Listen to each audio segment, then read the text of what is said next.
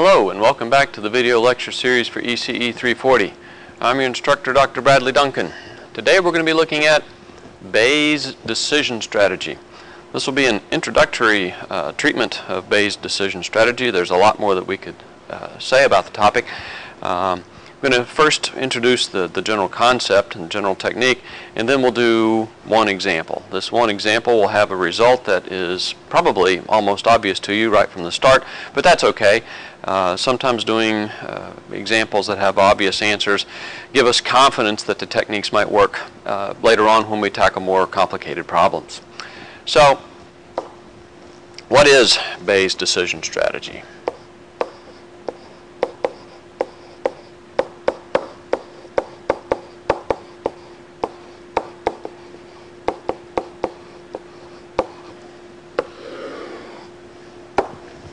Bayes decision strategy is a formal strategy for choosing between two alternatives.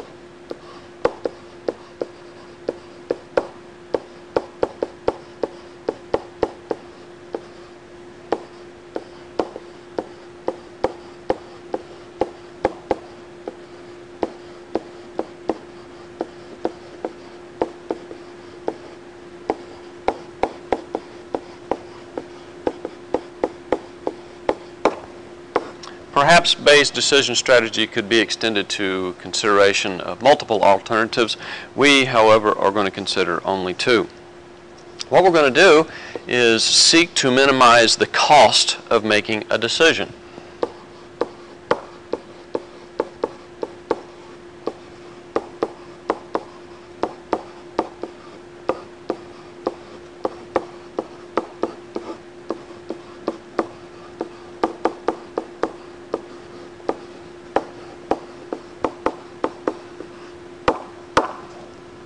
Okay? We're going to seek to minimize the cost of making a decision. Now the cost may or may not involve real dollars.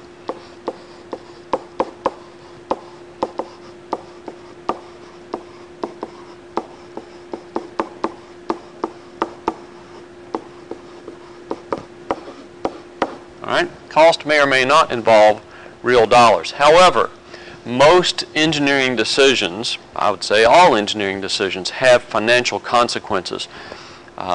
It typically costs less for us as engineers if we make right choices. So I'll just say that as engineers,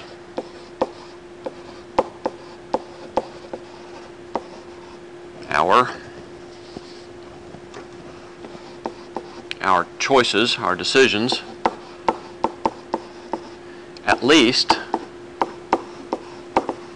have indirect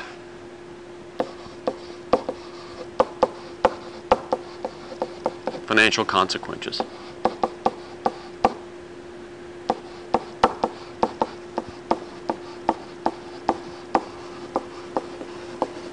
All right. We are going to designate our two possible alternatives by in the following manner.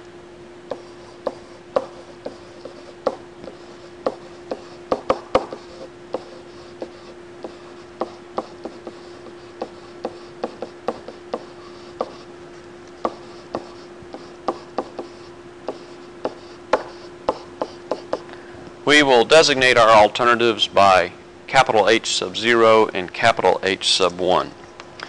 And we'll then define for costs as follows.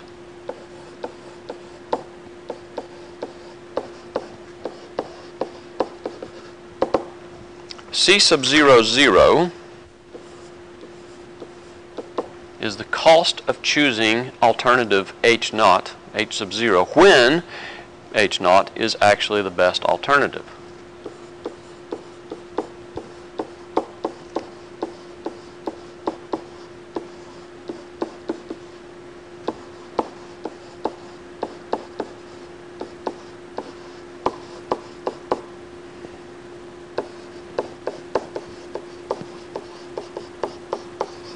All right, C sub 0, 0 is the cost of choosing H naught when H naught is actually the best alternative.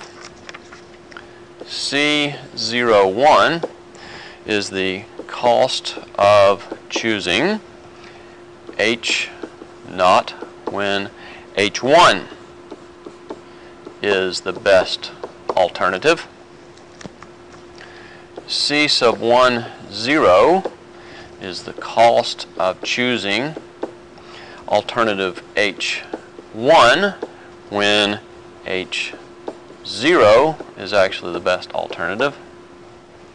And C sub 1, 1 is the cost of choosing alternative H1 when H1 is in fact the best alternative. Okay? All right. Well, notice this. Typically,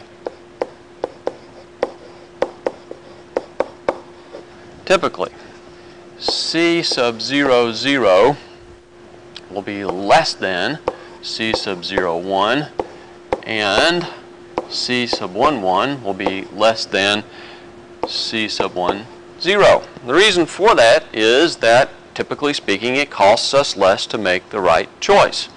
All right?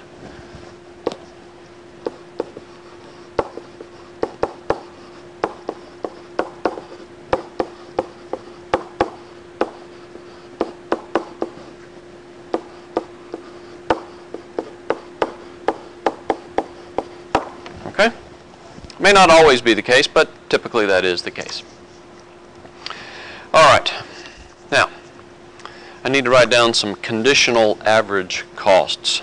So, if H naught is the best choice, the conditional average cost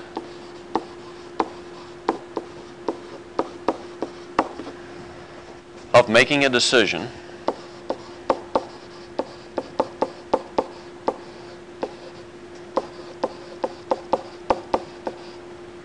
we'll designate decision with D is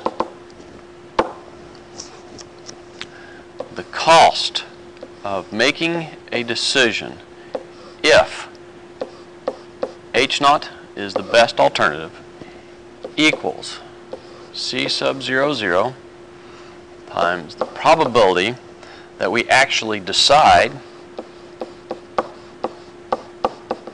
H naught, we choose H naught given that H naught is best,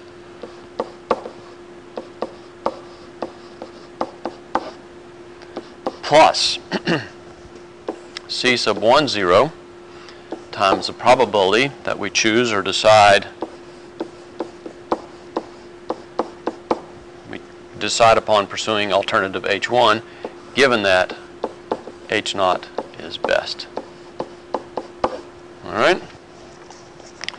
All right. The cost, C represents costs of making a decision given that H naught is the best alternative, is C00 times the probability that we actually choose or decide to pursue alternative H naught if H naught is the best, plus C sub 1, 0 times the probability that we decide to pursue alternative H1 given that H naught is best.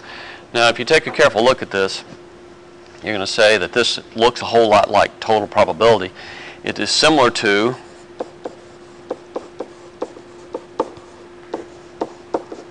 but it is not a statement of total probability.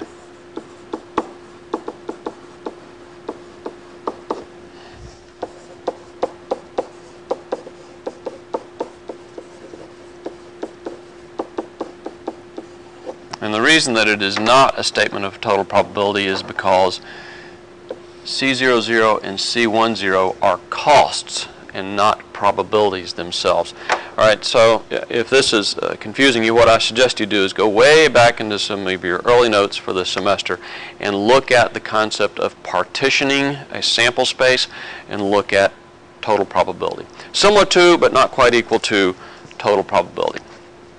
All right, we need another piece of this equation. Similarly, if H1 is the best alternative,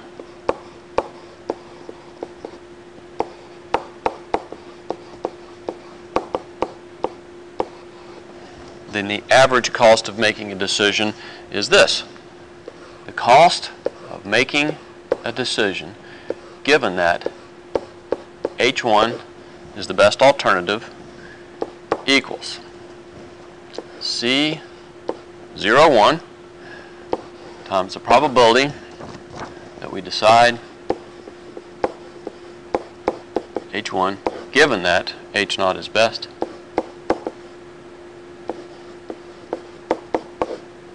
plus C11 times the probability that we decide to pursue alternative H1, given that H1 is actually best.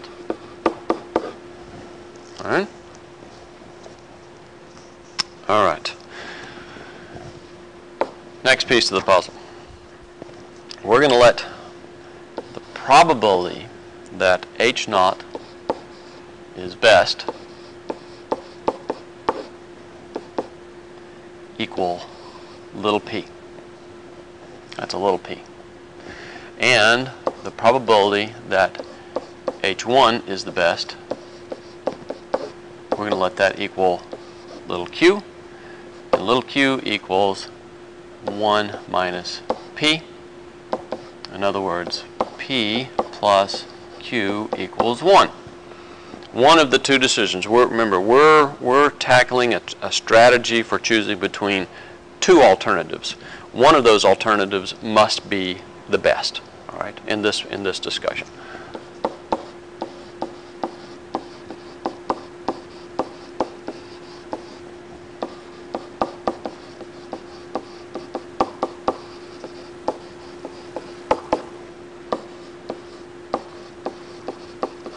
Okay, one of the two alternatives must be the best. All right. The overall cost then of making a decision can be written this way.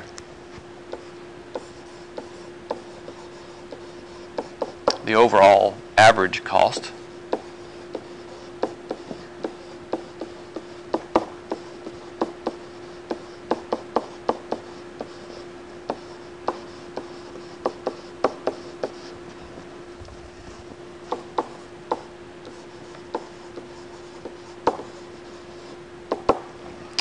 cost of making a decision is therefore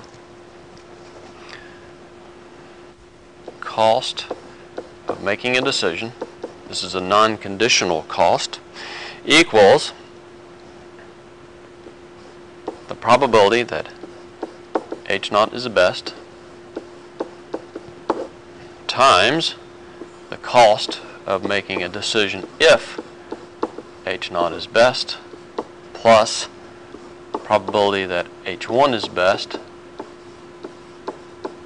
times the cost of making a decision when H1 is best. All right? Or little p times cost of making a decision given that H0 is best plus 1 minus p times probability that,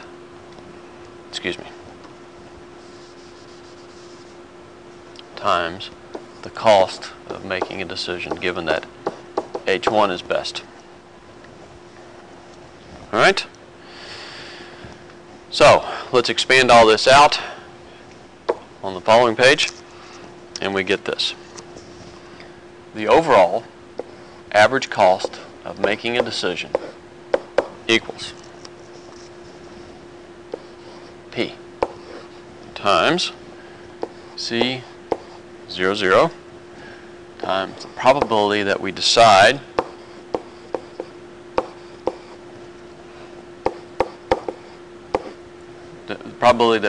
to pursue alternative H0 when H0 is best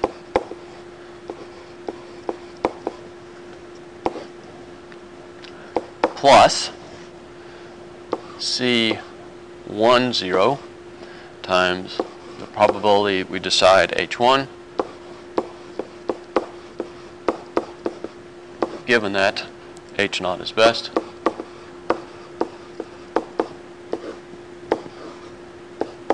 Plus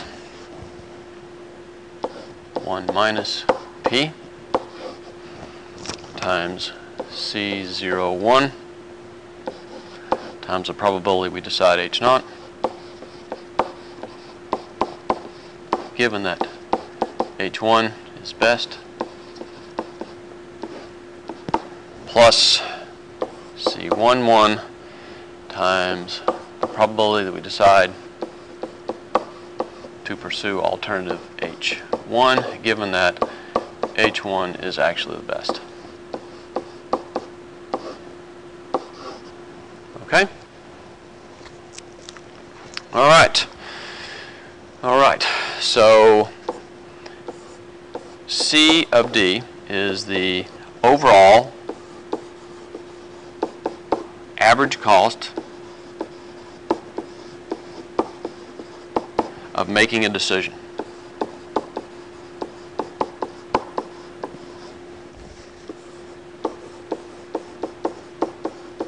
All right, and what we do is we seek to minimize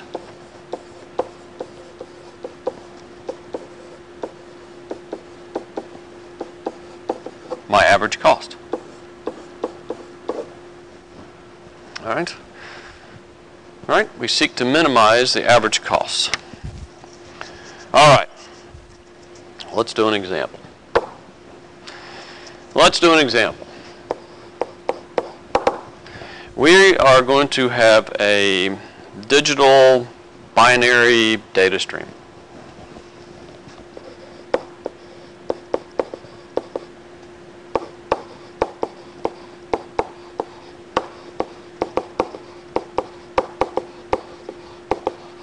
Okay?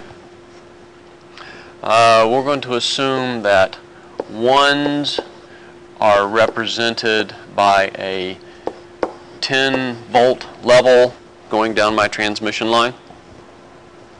And we will assume that zeros are represented by 0 volts. All right? So if we send a 1, we send a 10-volt pulse, and if we send zeros, we send nothing. All right? We're going to assume that white Gaussian noise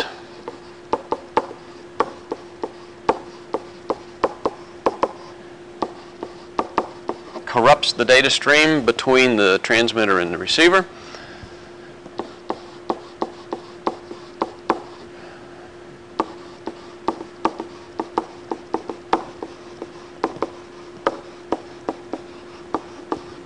So white Gaussian noise corrupts the data stream between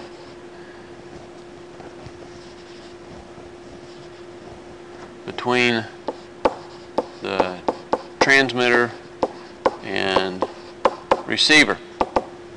We're going to assume that this is zero mean Gaussian noise, and we'll assume that the standard deviation is 2 volts.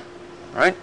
Zero mean Gaussian white noise with a standard deviation of 2 volts is going to corrupt our digital data stream. All right, at the receiver, our signal plus noise is compared to a threshold voltage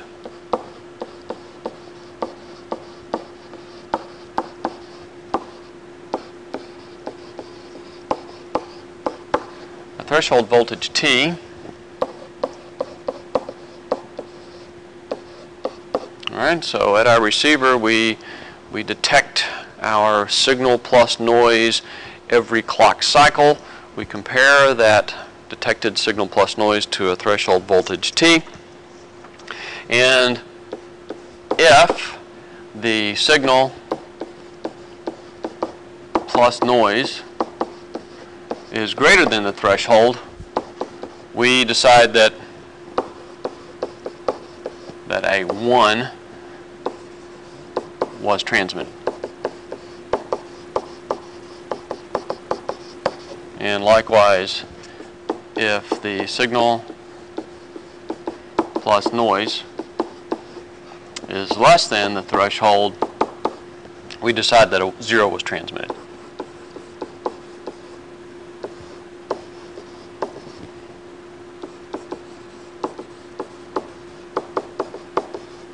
All right, so keep in mind, zero mean Gaussian noise can have positive voltage and can have negative voltage. So I can actually send a 1 with a 10 volt level and have negative going noise add in to push my signal plus noise lower than my threshold. That would cause me to declare a 0 when a 1 was actually sent.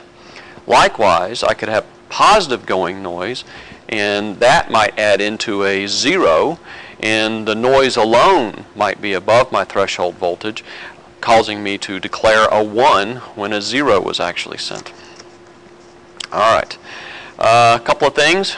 We are going to say that C sub 0, 0 and C sub 1, 1 are both equal to 0.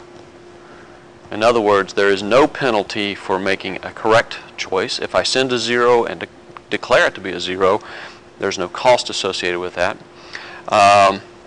If I send a 1 and declare a 0, or send a 0 and declare a 1, that's 100% in error. I've got a digital binary data stream. If I send a 1 and call it a 0, that's 100% wrong. All right. Furthermore, I'm going to assume that P equals Q equals 1/2. And what that means is for long data streams,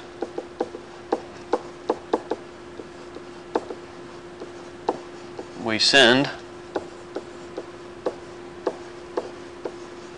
about 50% ones and about 50% zeros. All right, so about half the time I'm going to declare a 0, and about half the time I expect to declare 1s. That just kind of makes sense. And the question is, what is the optimum threshold? What is the optimum threshold?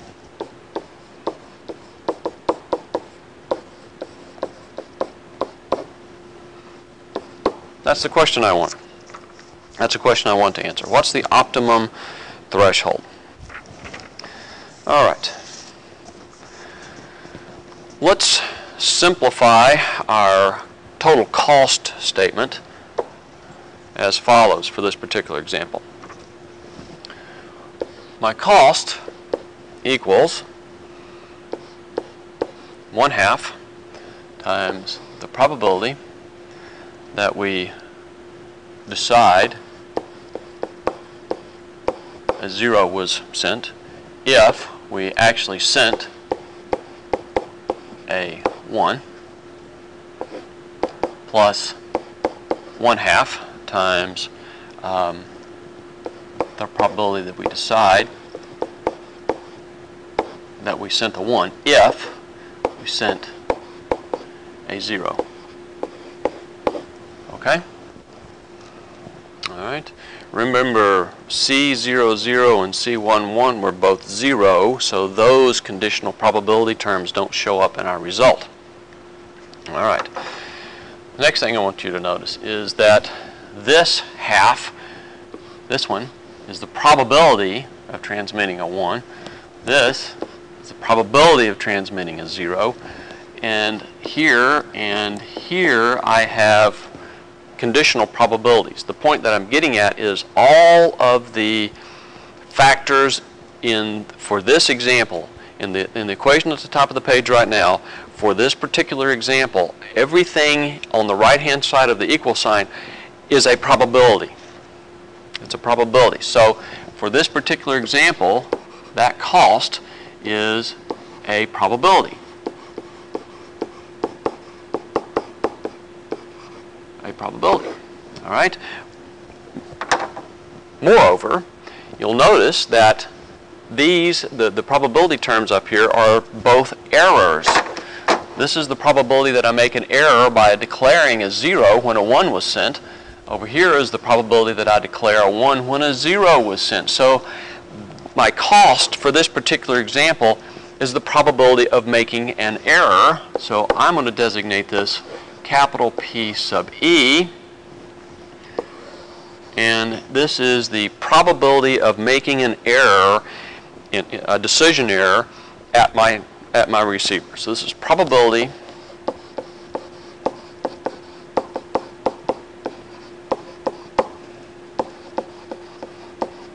of error. All right, it's the average probability of error. Probability that I'm going to make a mistake at the receiver. The aggregate likelihood that whatever the bit stream actually is, I make a mistake. Call 1 as 0 sometimes, call 0 1 sometimes. Okay? So, let's pause for just a second and do a short review.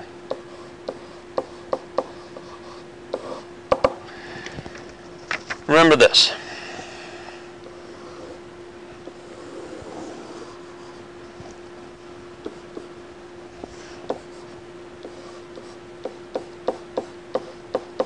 If I have a random variable x that is a Gaussian,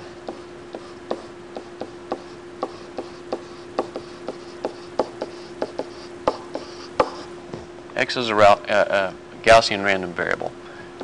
M is the mean, and sigma is the standard deviation. And we'll assume that the probability density function for x looks something like this. There's the mean, and that represents the standard deviation. Let's pick a point here, x naught, and recall that the area of that shaded region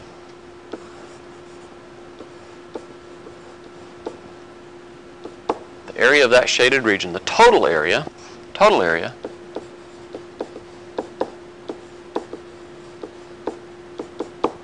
of any proper probability density function is exactly 1. The area above the area in the upper tail above point x naught is the probability that x, random variable x, is greater than x naught, and you'll recall that that's found through use of the Q function. That's Q of x naught minus m over sigma. All right. And you'll recall that early on I sent you a q.m m file for MATLAB. All right, that's how you find the area of the upper tail of a general Gaussian. We'll need that in just a couple minutes. All right, back to our story.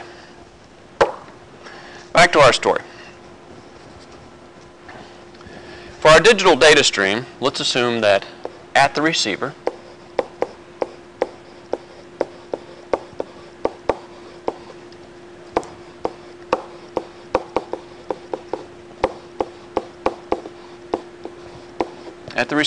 each clock cycle, we detect a voltage Z, which equals A plus N. N is my noise, and A equals 10 if 1 is sent, and equals 0 if zeros are sent. Okay? Moreover, we're going to assume that my noise, as I said earlier, is zero mean Gaussian. So my probability density function for my noise is 1 over square root of 2 pi sigma e to the negative n squared over 2 sigma squared.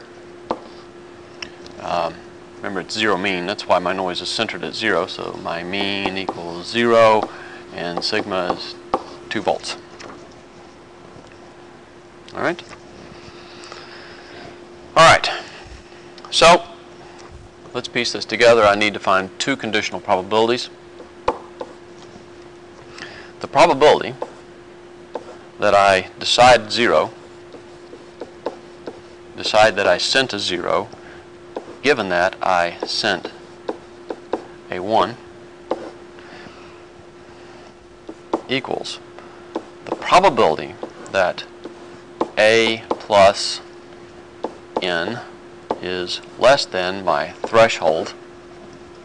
In this case, I'm assuming that I sent a 1, meaning that A equals 10 volts. All right? If I decide a 0, given that I sent a 1, that's the probability that A plus n is less than my threshold voltage. Rearrange this a bit. This is the probability that my noise voltage is less than T minus A. All right? Now I want to make an observation. If zeros are represented by 0 volts and 1s are represented by 10 volts, it makes no sense to me to set a threshold above 10. Right? So if my maximum voltage that I send is 10 volts, it doesn't really make sense to declare a decision threshold that's 15 or 16 volts. If I do that, the overwhelming majority of times I'm going to declare all of my bits to be zeros. So, notice that in most cases, in virtually all practical cases, my threshold is going to be less than, my threshold is going to be less than A, so that T minus A is less than 0. Okay? Let's go to the next page.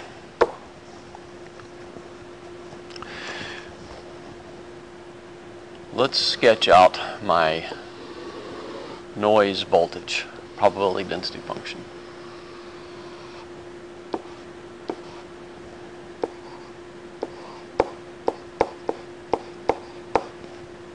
Zero mean Gaussian,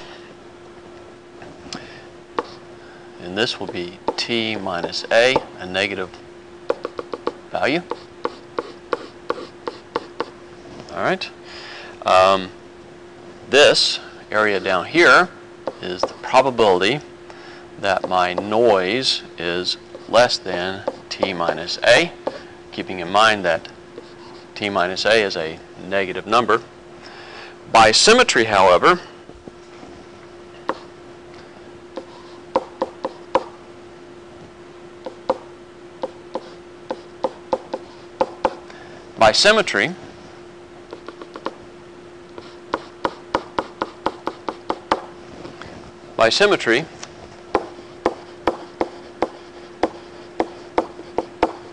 the probability that my noise is less than T minus A equals the probability that my noise, let's make that a capital N, that my noise is greater than A minus T. All right? And this equals, from the review just a minute ago, Q, because I'm zero mean, A minus T over sigma. All right? So there's that. The probability that we decide 0, given that we sent a 1, equals Q of A minus T over sigma. All right? Let's go to the next page. We also need to know this. The probability that we decide that a 1 was sent, given that we sent a 0. In this case, this is going to be the probability that the noise alone is greater than the threshold, meaning that in this case, capital A equals 0 volts. All right? If we send a 0, A is 0. And if we declare that there is a 1 present, that's the probability that my noise alone is greater than my threshold. So once again, looking at my probability density function for my noise,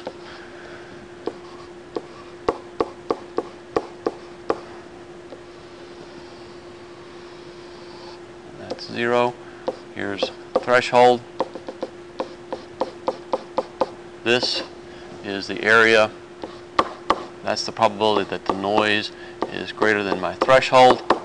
And using the Q function, this is Q of T over sigma. Once again, my noise is 0 mean, so I don't have to subtract off the mean. All right.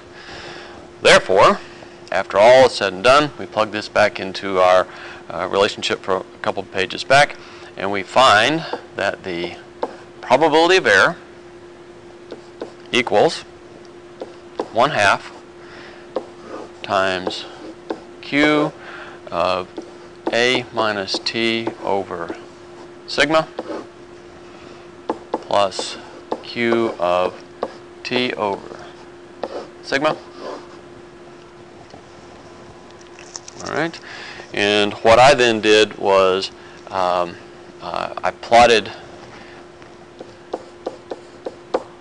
plot the probability of error versus threshold for A equals 10 volts and sigma equals 2 volts.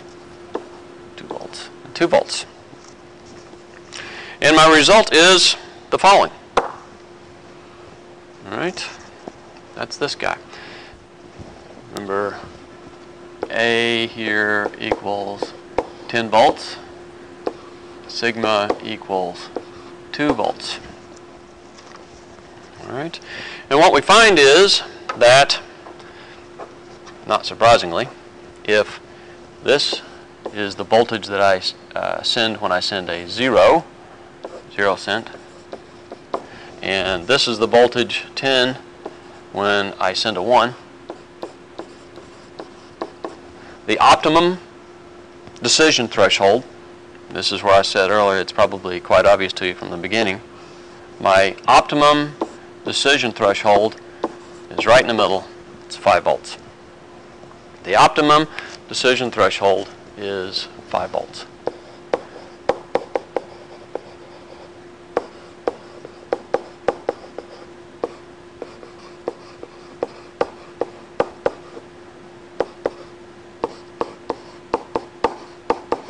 Okay?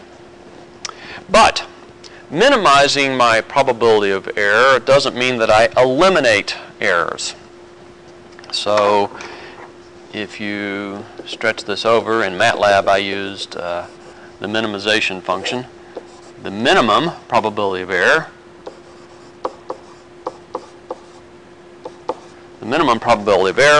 is 0.00621 or 0.621% in this particular case. All right? About 6/10 of the time, I'm going to be making a mistake when I have a digital data stream represented by 0 volts for zeros and 10 volts for ones, when I am corrupted by 0 mean Gaussian white noise with 2 volt standard deviation. All right. I claim to you, without justification, that this is huge.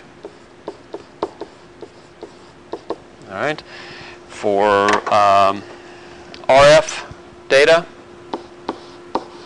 in other words, your cell phones talking to cell towers, for radio frequency data communications, we typically like to have probabilities of error less than about 10 to the minus 6, meaning that 1 bit in a million is in error.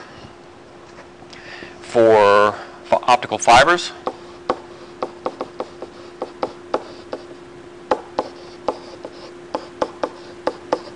we typically like to have probabilities of error that are less than 10 to the minus 9, meaning that 1 bit in a billion is in error. In any event, the question at hand for this particular example was to determine the optimum decision threshold when ones were represented by 10 volts and zeros represented by 0 volts. The not particularly surprising answer is that my optimum threshold is 5 volts. All right. Well, that's all for my introduction to Bayes' decision strategy. As usual, if you have any questions about what I've presented, please do contact me at your earliest convenience, and I will be happy to answer any and all questions as fully as I am able. Have a nice day. Bye-bye.